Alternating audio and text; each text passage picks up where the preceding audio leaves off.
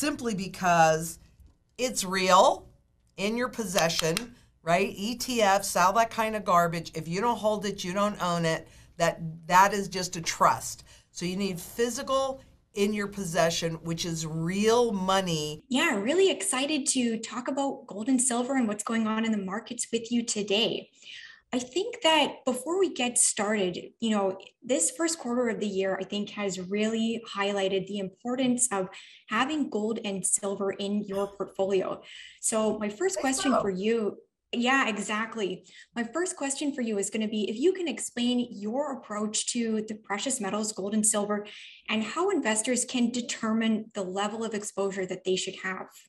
Oh, that's a great question. A lot of it's so interesting because we've had gold and silver as real money for thousands of years.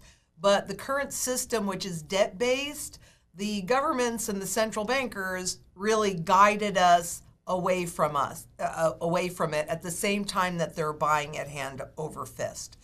So I would really say, now look, I've been studying currency since 1987.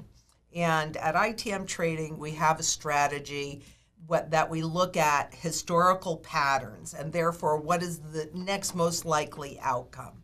So you've got to have gold and silver in your portfolio simply because it's real in your possession, right? ETFs, all that kind of garbage. If you don't hold it, you don't own it. That is just a trust. So you need physical in your possession, which is real money at a point where it should be now with inflation, obvious to everybody that central bankers have destroyed the purchasing power value of the currency. So that's why you have to have it. As far as the amount goes, that part depends on your personal level of comfort and what you're willing to lose and what you're wanting to protect. And then beyond that, do you want to get in a position to not just survive what we're going through, which is a currency reset, social, economic, and financial, but do you want to be in a position to take advantage of it? Because I've been a stockbroker, I've been a banker, I've been in these markets on some level since 1964, quite honestly.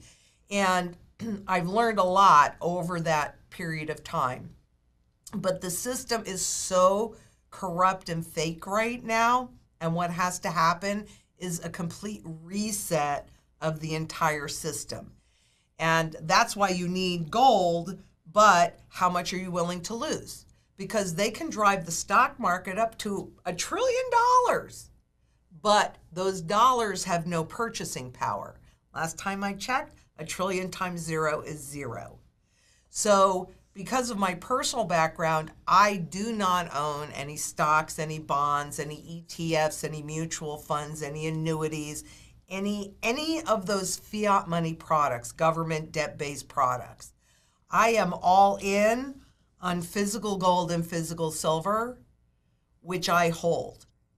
The other part of that, I think it makes a whole lot of sense to hold the lion's share of your wealth in an undervalued asset that is in a long-term positive trend, and the least amount of your wealth in an overvalued asset or instrument that's in a long-term negative trend. And so the real trend is not the stock market or the cryptocurrencies or anything else. It's the purchasing power of the currency. And officially, there's 3 cents left. But as inflation continues to heat up, because I do think we are in the beginning phases of the hyperinflation, then that will go to zero. When people lose confidence in the currency, it will go to zero. Then how much of your wealth do you want to be holding in these? Additionally, when I'm talking about value, because that's really what you want to know, where is it going to go, right? So what's the true value of an ounce of gold? That's also what I call the fundamental value, because one thing I can guarantee you is at some point, all assets go to fundamental value. That's not complicated. What gets a little more complicated and a little more nuanced is knowing how to determine what that value is. Because you can't listen to the guys on Wall Street to tell you what that value is. They have an agenda. So since gold is real money, good money, and dollars, yuan, yen, whatever, is government-based money, the way to know how much this would go to, an ounce of gold would go to during a reset, I do it really simply because I'm not going to get you to the penny and I don't care anyway about that, is you take all of the debt that's been created, because that's how dollars are created, or any government-based money is created by debt. And you can use that as a proxy for actually how much currency and how much fiat money has been created, because they've taken that data away from us. And then you divide it by all the gold that exists in the whole wide world, whether it's in ground or it's above ground, because gold is indestructible. And that, the last time I checked, it'll be higher now because there's more debt, but the last time I checked, that was like $13,500. So with spot trading around, 1940, 60, 80, 2,000, 5,000 even, right? It's a bargain. So how much of that do you want to own? Exactly. So you've laid that out really clearly, how people can start to approach that. There's a lot of points that you made that I want to follow up on. And one of them is, you mentioned the central banks, the governments trying to, direct us away from gold when they in fact want it. And I think, one of the things that we've seen over the last couple of months really in the headlines is, of course, the Russia-Ukraine war.